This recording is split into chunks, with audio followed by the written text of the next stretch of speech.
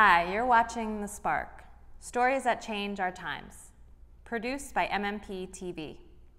My name is Allison Budshallow, and I'll be your host for today's show. Many of you are tuning into this program today over cable TV or internet. But have you ever thought about the power that big telecommunications companies have over our everyday lives? When we pay huge rates for communication services, where does that money go? I'm a working mom of two, and in order to access news, healthcare, information about education, and work materials at home, my family needs cable and broadband internet.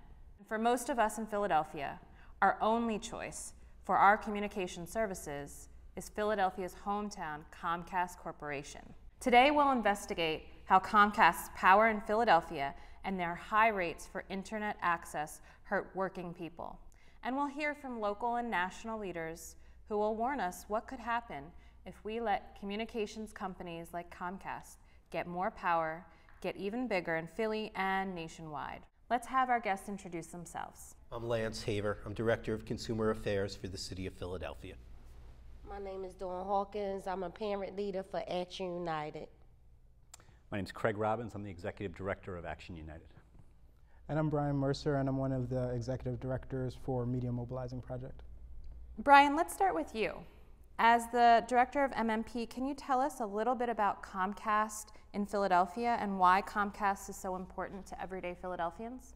Yeah, definitely, Allison. So, I mean, this issue, it's really intersected with every episode that we've produced of this show so far.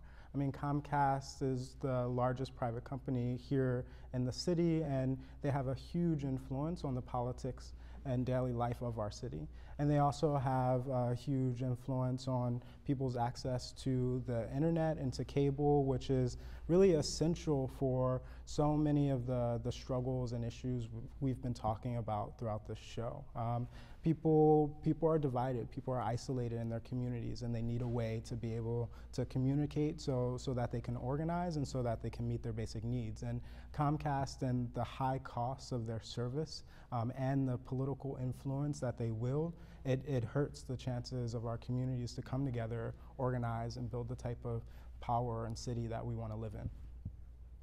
Thanks, Bryan. And Lance, as the Consumer Affairs Director for the City of Philadelphia, what kind of stories have you heard about how Comcast affects everyday people's lives, either because of their cable access or their phone or internet service? I think there's 3 points. One is I get calls on a regular basis about the fact that it's an unregulated monopoly.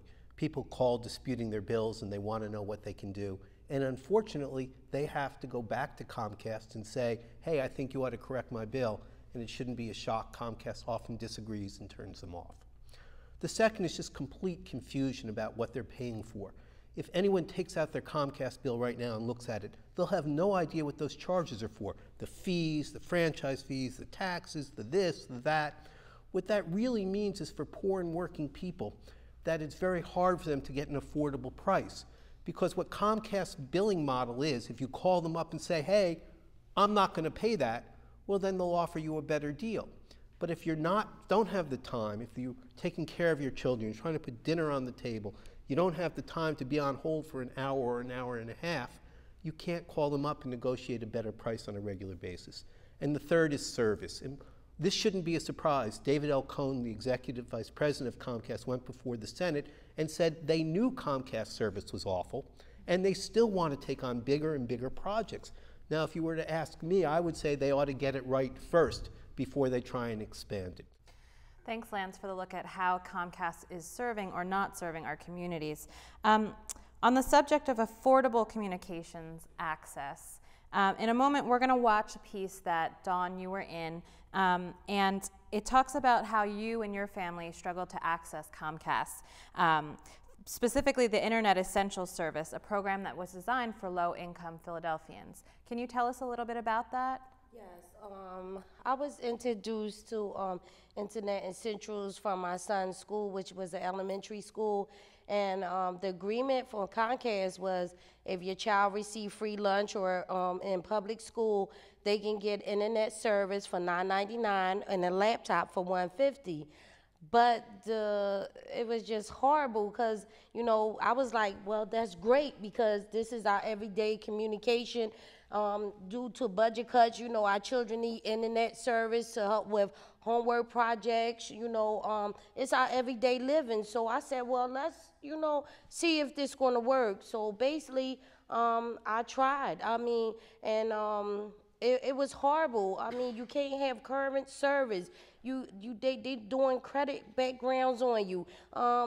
You can't have a back bill. It was just so many boundaries on it. If you want to put a program to support our children, which is an everyday living, is the internet service, then do it right. That's all I say as a parent. Let's dig deeper into Dawn and her son's story with this field report. My name is Dawn Hawkins, and I'm a parent of an 8th grader in elementary school, which is Kyrie Brown, and I live in Strawberry Mansion area. It was a volunteer named Ellie, and she was asking parents had they heard of a program called Internet Essentials from Comcast. So she was like, basically, it's here if your child receive free lunch in public school, and so here go the restrictions. They was like, we looked in your record, Ms. Hawkins. You have a back bill for $53 from 1999. And I'm like, you cannot expunge a $53 record that I had for 10 years ago. They like, no, we need our money. And it shows that, you know, you don't really have credit. You just have bills in your name. And I'm like, well, what that got to do with, you know, getting the internet and helping my child? You know, you put this program in and it didn't support us. They just want you to get cable so their pockets can get fed. You know, Strawberry Mansion is a high crime neighborhood. Due to budget cuts, it was no librarian. They cut computer classes. So our children, you know, it was the end of the school year. They had projects to do, order to pass. So it was like chaos. So the pastor down the street, he, you know, started getting old computers, and the children can go up there, but pastor don't be here all week. So the children, you know, that needed to do projects, I gather them all up with permission of mothers. I make them sign permission slips, and we'll go walk down 27th and Lehigh. My child projects and work have to be done. It has to. As I hear it, Comcast is charging monthly bills is like $91 a month. That's too much. Why I have to walk my child and all the way on the other side of a neighborhood just for them to get their education? If you fund our schools, we wouldn't have to do that. But I have to do what I do as a mother to bring my child out of this situation. Welcome back to The Spark, stories that change our times. What did you do after you found out that your barrier to getting access to the internet was a $53 bill from over a decade ago? What did you guys do? I mean, what did I do? Really, I cussed them out because you don't hold me back for a bill from 10 years ago. $53, I'm serious. And my thing was, I was very pissed with that because of the simple fact you have cable in all our neighborhoods. I'm talking about struggling parents that make sure this cable is on for their children just in case they have duties to do in the house, sit their child down to watch TV or cartoons, whatever scenario might be. You making billions of dollars from our neighborhoods, and then you don't really put a program in it to support our children and our neighborhoods. I was pissed. I was really pissed with them. So, you know, after we went after them, when we did an action in front of Comcast and told Damon Coleman, truly, you full of baloney with it, you know, and we passed out baloney sandwiches also. So, the thing with that, I'm like this with Comcast, if you want to do something to support the neighborhoods and children, quote, you making money from us, why can't you support us? You know, if it wasn't for us, you wouldn't be sitting in that high chair, being truthfully honest. So I was like, it was just a flim-fling, and it still is. We had a meeting with them. They just shook their head with us, and passed out their own brochures. They really had not too many things to say with us. Their agenda was already set. So, I mean, it was a waste of time meeting with them. Our members came up with a list of demands of what we knew could make this program work, and they really didn't want to hear it. And I think even today, 3 years later, their enrollment numbers are abysmal. It's less than 10%. I mean, 91% of eligible families in this city still cannot access this program.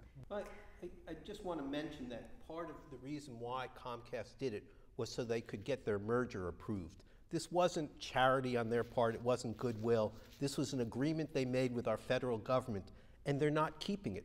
The amount of times that they actually make the Essentials program work is very small.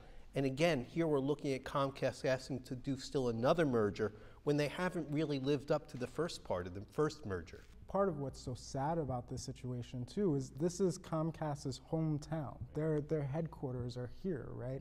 And they have a few programs that are charity and are nice and do things for the community, but those programs aren't about changing the fundamental problem that exists of the digital divide. Why isn't this the most innovative place in really bridging the digital divide? Why does Dawn and the members of Action United and people across our communities have to go through this experience here?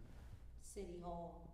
Because of City Hall. I mean, really, City Hall should not be giving wealthy people like Comcast 10 years tax breaks and not really supporting us back. I mean, our money Comcast get rich off of Philadelphia. So I really feel as though that our city officials need to do what they have to do. And people have to stand up for what's right for our children and our communities. Yeah, I mean, what got us to jump into this campaign is we saw the David Cohen piece, one great idea that ran in the Philly Inquirer, where he talked in very moving terms about the digital divide and how it was so critical and important, not just to Philadelphia, but to this country, that that everybody have access to broadband in this day and age. So, we were kind of, skeptical, but wanted to believe that maybe he was excited and was really trying to make this program work. And we quickly, our organizers started talking with people. We found Dawn, and we did a survey of 200 parents just to see if any of them were enrolled in the program. We found one parent who actually had successfully been enrolled in the program.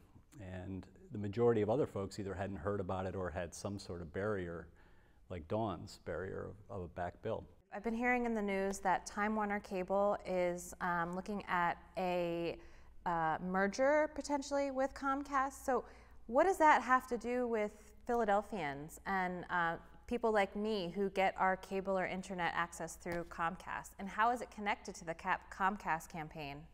Yeah, it's a big question, Allison. And I mean, I think the merger, this is one of the largest mergers to happen in all of telecommunication, from newspapers to telephones. What Comcast is talking about with Time Warner Cable and taking over Time Warner Cable would mean that this one company controls the cable internet in 19 out of 20 of our country's largest cities. And that's massive. And I mean, I think really, as we heard from Susan Crawford and her breakdown of what's happening across the internet industry, our country really can't afford another merger. And another merger for Philadelphians mean that there's less we could get out of this franchise. It means that there's less reason for Comcast to provide more in our city, like we're talking about now. So for Media Mobilizing Project, it's been really important to link what's happening in Philadelphia to this national question. And we've been working with some great partners around the country, including the Center for Media Justice and Free Press, to really look at this question, figure out what to do around this merger. And we hope that people in cities, in small towns across the country, really call to question the franchises that their city have and call those franchises to question as a way to challenge this merger. I wonder, what does it mean that so many Philadelphians, that this access to internet has become a luxury for them and not necessarily a right that they're afforded? Craig, do you want to take that? Well, I think when we talk about economic inequality and the growth, I mean, this perpetuates that problem. There's huge segments, 40% of Philadelphians that don't have access to quality broadband. And that's a problem. I mean, that exacerbates the inequality issues in this country. I think it's worth noting that whatever the middle class technology is, the rest of society changes to meet. So as middle class people get the internet and it becomes almost universal for middle class and wealthy people, then we start to find jobs online. So if you don't have internet access, you can't apply for work. We pay our bills online. Well, you can't pay your bills, so you have to go to a check cashing place. That costs even more. You shop online, you look for better deals. Well, if you don't have internet connection, you can't get the better deals. Comcast's story across Philadelphia goes far beyond a lack of accountable service to the working families who need it the most. Up next, an interview with Susan Crawford, noted law professor and internet expert on Comcast's history and what they want their future to be. Then we'll watch a PSA, public service announcement, from the Media Mobilizing Project and the CAPComcast campaign. I'm Susan Crawford. I'm a professor most of the time. I spent a little bit of time in government. Cable starts as this little mom and pop business. And since then, we, in the 70s and 80s, handed out a lot of exclusive franchises to cable companies. And then in the 90s, enormous consolidation. And Comcast has grown by leaps and bounds. And now, most recently, they want to merge with Time Warner Cable to be even bigger. But what happened was that we deregulated the whole sector about 10 years ago when it comes to high-speed internet access. Really, for most Americans, their only choice is their local cable monopoly. There's no constraint on what can be charged for high-speed internet access.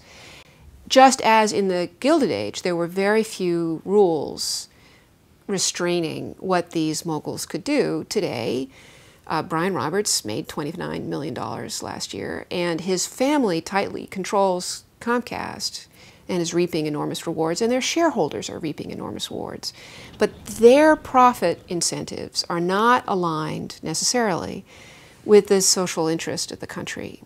Horrifying inequality in America is just being amplified and entrenched by this brand of inequality, that there are information have-nots and information haves, and the information haves are paying through the nose for it, and the information have-nots are being left out.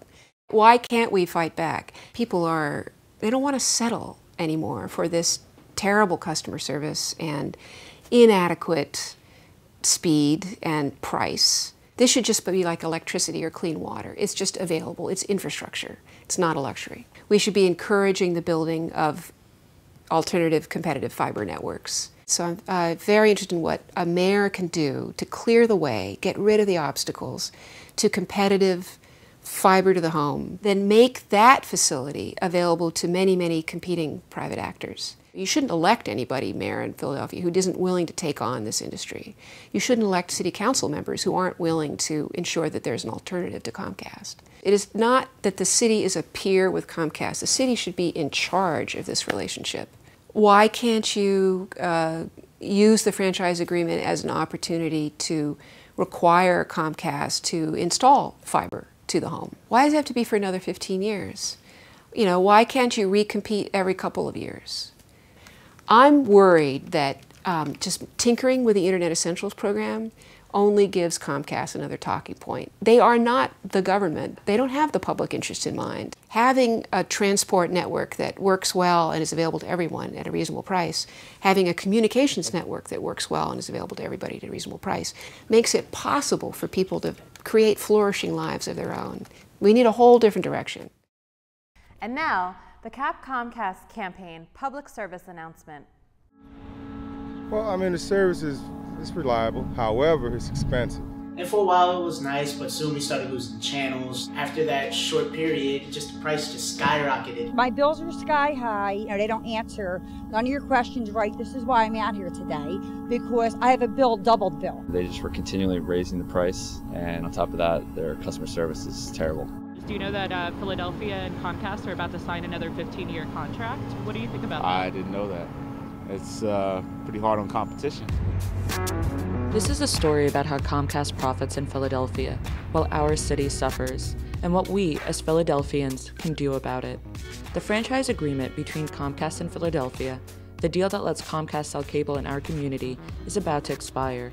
Talks are in the works for another franchise agreement that could last until 2030. Every month, we struggle to pay our bills in a hard economy. And for millions of us, one of those bills goes to Comcast. Headquartered here in Philadelphia, Comcast is one of the largest companies in the world. Comcast wants to get bigger than ever, with a huge plan to merge with Time Warner Cable. Yet they pay an average of less than 4% in corporate taxes to the state of Pennsylvania. Comcast took in $64 billion in revenue in 2013. They are not just using their profits to grow. They use their profits in Philadelphia and across the country to fight against affordable internet and cable, paid sick days for workers, and good public education. Our city government needs to hear from us now that the way Comcast does business in Philadelphia needs to change. We say no franchise deal unless Comcast can stop raising rates. Comcast, fund of school. Support workers' rights. Expand internet access. Support community media. Comcast, pay your fair share. Corporate tax rates are not helping anyone but the greedy people at the top. Now is our chance to change the story from one of corporate profit neglect to a story of how our communities mobilized and had our human rights met by our city. Let's act before another 15 years pass us by. We want to know what you think our city needs from Comcast. What's important to you, your wallet, your community, and the city that we call home? Now is the time to sign the petition at CAPComcast.org and tell city officials to make Comcast pay their fair share. To find out more information about the Comcast franchise agreement, the proposed Time Warner merger, and what this will mean to us in hundreds of communities nationwide, visit CAPComcast.org now.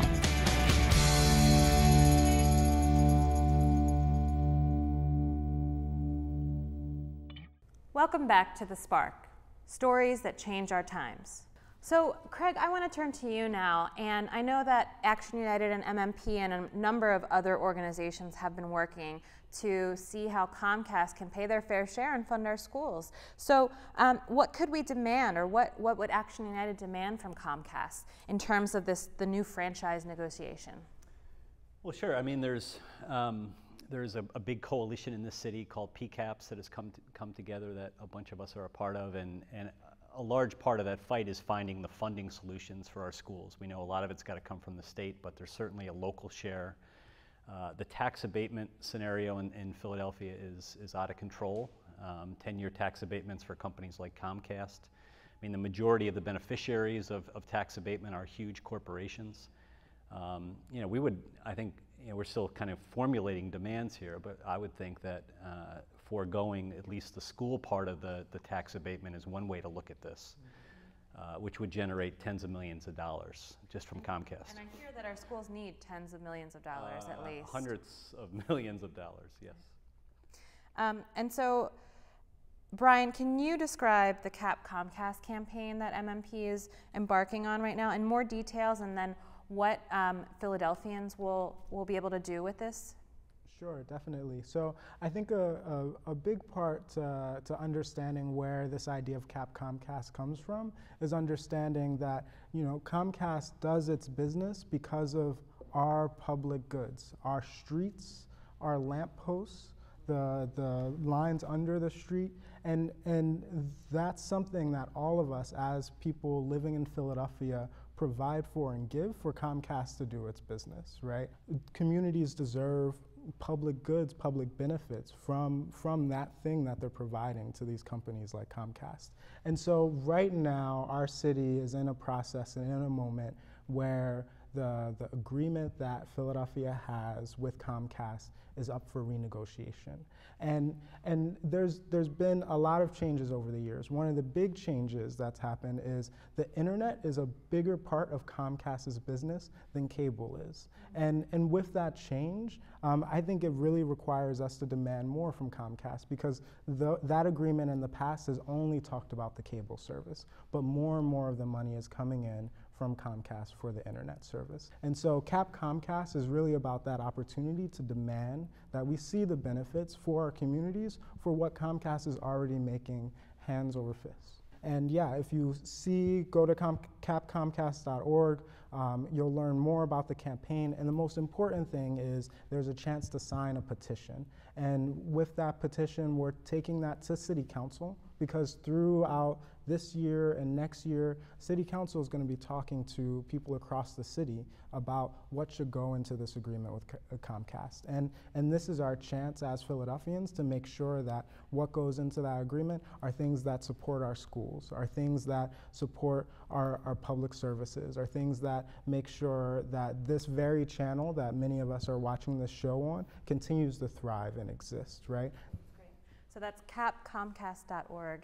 And Lance Haver, I just wanted to see if you can kind of bring us to a close here and give us a last word in terms of how the Consumer Affairs Office sees this franchise agreement. Well, this is a negotiation between the citizens and the consumers in Philadelphia and Comcast. And if we want lower rates, if we want better service, we have to be heard. And the best way to be heard is by signing the petition. If we have no demands, we should expect nothing. If we have demands and we keep them to ourselves, we should expect nothing. If we want our demands to be heard, we have to make sure they're carried forward. Great. I just want to add, as a parent in the neighborhoods, I am encouraging all the parents that your child is in these public schools, and due to budget cuts, is no computer class. Your child have to survive off internet service each and every day. I'm encouraging all my parents all over Philadelphia, before you make that decision, for real, we should be banning Comcast, being truthfully honest. But before we give them that agreement, once again, we have to make sure that they stick to their goals. One is to fund our schools, put money back in our schools. You take out our neighborhoods, you should be putting back. You're making $64 billion a year. You should be putting back. Two, put a program out there to support our children. Three, lower price rates for cable. I mean, we paying people are paying $100, $150 a month, and you watching the same shows over and over. I'm encouraging, once again, our communities and our parents and our community icons to get involved. I will say that this CAPComcast program and just all of our services through the internet, like you were saying, it really stretches across all of the different shows that we've had, episodes that we've had here on The Spark. You can't access healthcare information if you don't have internet access. You can't access information about, what the different labor laws and labor rights are. You can't apply for a job if you don't have the internet. So it really does cut everything, education, etc. So thank you so much for being here today on our show. Lance, Dawn, Craig, Bryan, thank you guys so much for everything that you've contributed today. Thank you for having us. Thanks, and God bless to all my communities and my children in them. Thank you for watching The Spark, Stories That Change Our Times, produced by MMP TV. Remember to visit CAPComcast.org to tell Comcast to pay its fair share. And for more stories about everyday people who are leading the way to winning our human rights, visit us online at thespark.tv.